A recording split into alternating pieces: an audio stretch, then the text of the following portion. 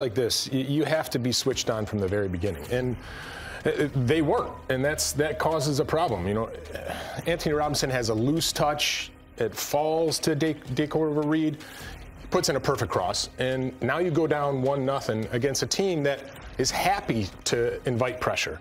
They can sit back, they can defend, and you saw a Jamaican side that was committed. They were committed individually. You know, there's amount of times where teams get broken down and you don't get to finish, and that happened with the U.S. too. Didn't take their chances in the first half.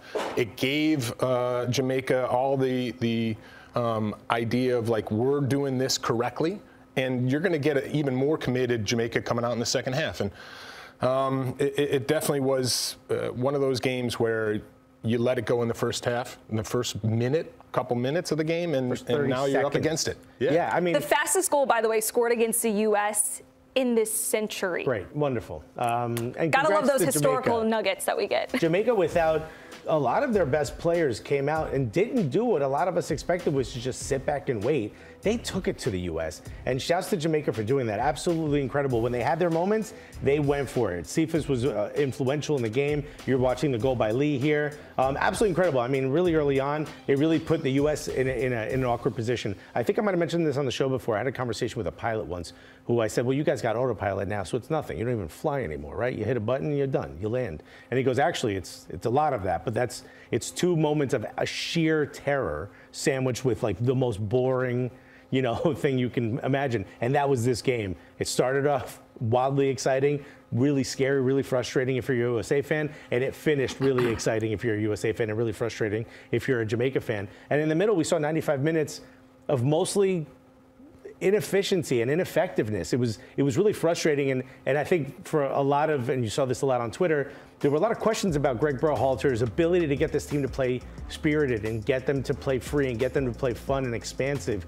And you were kind of seeing what we've seen before, which is players almost unsure of what decision to make, or maybe overthinking what they need to do. In particular, Christian Pulisic taking almost 1 extra touch every single time, finding himself, you know, running into coverage, running into defenders. And it was just frustration mounting. And obviously, as soon as Gio Reyna comes in, this is a completely different team.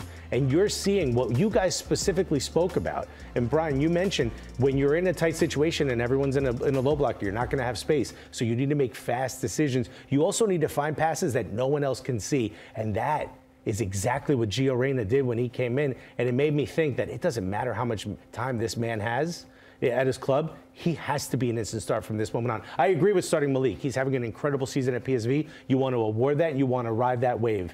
Obviously wasn't as effective, but Gio Reyna came in, wow.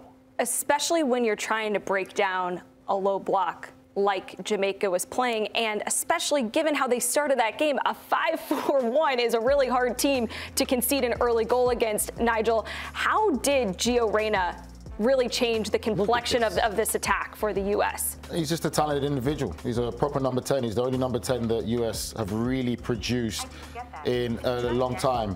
For me, he is the talent that if he does not play, there's a lack of creativity and ideas in this U.S. team, and it shows. Until he came on is when really someone started to link up passes and make things happen. Yes, there's an element of lack of game time domestically, but if he does not play for this US side, there's no creativity, no ideas. And that showed in the whole first half while he wasn't there. When people say it's a low block, it's difficult to do, it's not difficult to do. If you've got the players and their coach. For me, when you watch that game again, the US played like they just met each other. There was no cohesion, there was no togetherness, there was no connectivity. If I had to identify one player in that situation who was trying to make things happen, for me was Musa. Musa wasn't having the best of games, but he didn't stop trying. There's an element where the first great move they did is he got the ball, turned, and drove down the heart of that midfield, which created an opportunity down the right-hand side. He's the only one, as we say, grabbing the game by the scruff of the neck. For me, Jamaica tactically were more disciplined, more organised. They pressed high when they could from a goal kick, but when it got past, they got 3 or 4 passes together, then they'll drop into their defensive low block. They made it difficult for USA. Gio Reyna is the only creative element that you have, and it's a scary thing to think if he gets injured or he's unavailable, what's the next option? And that has been something, Brian, that has unfortunately hurt Gio Reyna in his very young career, is that he hasn't always been consistently available because of the injuries that he's dealt with. But Nigel brings up an interesting point, and Alexis, you touched on this as well. We always talk about the players that are in the best form with their clubs. Gio Reyna has not been able to find consistent playing time at the club level, but every time that he's come in this U.S. side recently, since he's been back and healthy, this team looks different. Is he a name, Brian McBride, that is in the team sheet come Sunday? Yeah, most definitely. You know, Gio is this special talent. It's one of those things where, even though he hasn't played minutes, he always sees the game a bit differently. And you add in not just the vision, but when he executes a pass, it's at the right pace, it's at the right direction, and you know what you can get from him. And sometimes you don't get the Gio that is going to help defensively. You don't get the person that's going to be switched on when he doesn't or is not around the ball. But when Gio plays for the U.S., you just see an extra bit of focus, of desire, and that's the kind of player that was needed for this game. For me, Malik Tillman has had a great season. And deserved to start, no? And I told you this when the lineup came out. I think Malik is one of those players that is really talented, but when the game gets really tight and tough, he plays a little bit slow. And he doesn't like to get in spaces. If you watch him on the field, there's not a lot of work rate when we have the ball, to get the ball in the little spaces. Now, when he gets it, yeah, he's good with it. The problem, and we showed a little clip where Gio played that ball on a run from Malik, and Malik could have slid and tried to get a toe on it and put it on frame, and he just let it run by him, and he realized, oh, and then he patted his chest like, oh, I should have done better with that. And those are the things, when you get into this type of situation, and these matches that matter, and you're looking for something special, don't get me wrong, very talented player. He needs to grow a little bit more. You look at his brother playing at LAFC, and he plays quicker. He's much more active in and around the ball. It's just something he'll learn as he moves forward. I just feel, for me, this performance yesterday leaves more questions than answers about this US team and what we saw performance-wise.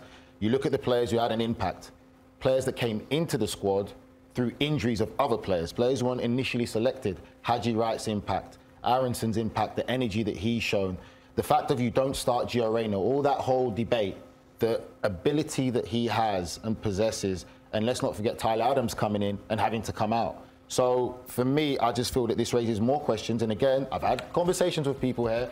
We talk about a recognised number 9. Why? Everyone says, oh, Balogun's guarantees to start. I'm a Balogun fan, but I didn't see nothing in that performance yesterday that tells me that he's a certified starter and guarantees to be US's number 9 striker for me. You got to earn that right. There's no one that can say to me in the performance that you saw yesterday that he's a given starter and he's the number 1 choice, our number 9.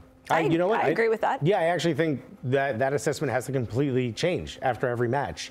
And where I think a lot of us were before this match, maybe we're not as staunch as we were then now. And I think based on just what you're seeing, and look, Haji Wright came in, he scores 2 goals, he looks incredible. The man is on form. But he also had the luxury of having Gio Reyna give him 2 absolute world-class passes. So I don't want to take anything away from Haji Wright, but I also want to give a little bit of that credit as well to having Gio Reyna, which, Balogun. But the thing is that there's never been any debate about Gio Reyna's ability. There's never been no debate. But there has been a lot of debate about this U.S. attack and what the best number 9 option is. Maybe we need to shift the conversation to the number 10 and that creative player that's behind them. And I think Gio Reyna has shown that he's been the missing piece. Can I also give Gio Reyna a little bit of credit outside of just the incredible passes he makes? In the past, we've seen him dip his head down and give body language that he's frustrated, that either someone didn't run onto the ball he passed or maybe his pass didn't connect, things of that nature. And what I saw last night, there was maybe 1 or 2 of those moments, but what I saw was someone who inserted himself in the game on and off the ball. Also, his ability. I mean, he won that 50-50 ball and immediately turned it into an attack where we score a goal. We're seeing a different level of Gio Reyna, whether that comes from the frustration of not getting minutes at his club or understanding the importance of some of these matches with the U.S. team. Whatever the situation is, we've seen it level up from Gio Reyna off the ball, and that's a huge positive for you. I would say I understand that, but for me, again, I'm not going to give that great deal of credit to it because, again, the ability's there, no debating that. You'd expect him to perform like that. For me, with Gio, it's when you play against higher caliber and top-level players. And that's no disrespect to Jamaica because their game plan was fantastic. They did well. But can Gio do that against real top-class opposition? Because you're not going to get that space. We're going to see that in the final. You're not going to get that time. And as we saw in both teams there, Mexico are going to have his card marked. When they get physical with him, is he still going to be able to be as influential as he is? That's what you get judged at. Brian, what do you think? Yeah, the physicality is an issue. If you go back to the game in Mexico World Cup qualifier when Gio came on, he played amazing. Not the long run. I'm talking about finding the pass. The physicality isn't an issue for Gio. I think when he came on, he actually knew that this was his opportunity. He could make a difference, and of course, he has the talent to do it. But to do it and to execute it and certainly play with a desire to make that change is something we always want to see from Gio. I know we have to get to break, but I think you also have to look at Christian and the fact that sometimes Christian takes it upon himself and thinks he has to do a little more than he needed to. He had 2 opportunities to lay a ball off, one to Balogun and one, another clear time. Shot on goal. The shot on goal he has to take first time. Now, as soon as Christian can get past that situation of understanding, like he wants to take it on his back and take control, which is fine because sometimes he has to do it.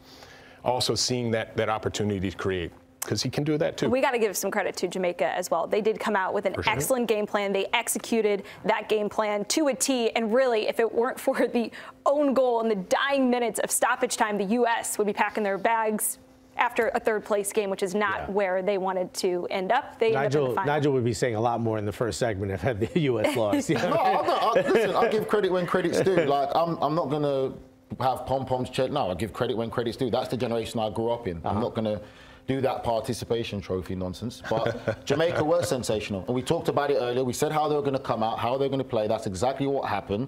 It wasn't a surprise that they sat there defensively well organised. Reed, we talked about, for me, was a sensational player for Jamaica. If you look at how he touches the ball, his movement, body language, positioning, how they close down the ball, how Grace was on the ball, you could see a player. And for me, he was just so influential in that Jamaica side yesterday until he was taken off. But and if they're forwards, and the thing is, remember, they're missing top players. Yeah. So if they had those top players in this team there, it would be a complete different conversation now. So they're only a few pieces away from really taking that next stop, Jamaica. If their forwards were a bit more clinical, this would have been 2-0. Yeah, because they had that chance. If we're talking about clinical, though, if the U.S. were clinical, it could be different too. Those things, I don't think if I was 7 foot, I could dunk. Yeah, exactly. Oh, you pushed the button on the striker. Clinical is a word that pokes a striker. Really? Yeah, you just poked him there. You didn't see it. We're talking about clinical. We're talking about practice. He's like, what are you, a doctor? You a doctor?